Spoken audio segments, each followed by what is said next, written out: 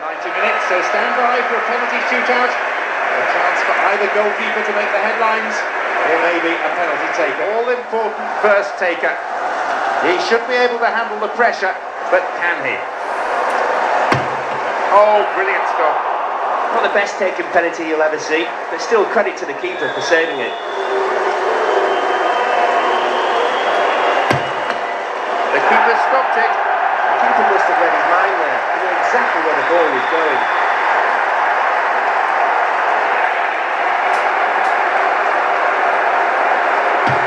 Straight down the middle.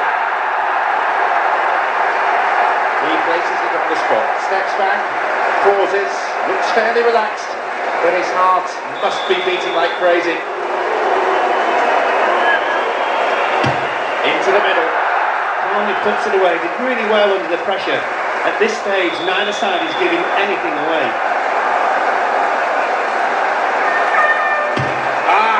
Missed.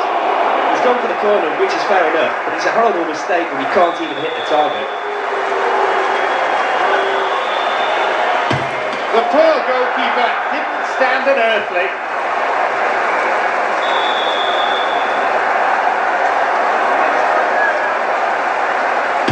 He's put it down the middle.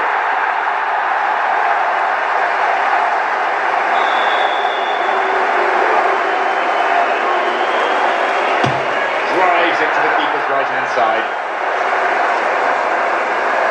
It's a simple equation. He must score to keep them in the game. Can he keep his nerve and find the net from the spot? Yes, he's put it away, and his team breathes a collective sigh of relief.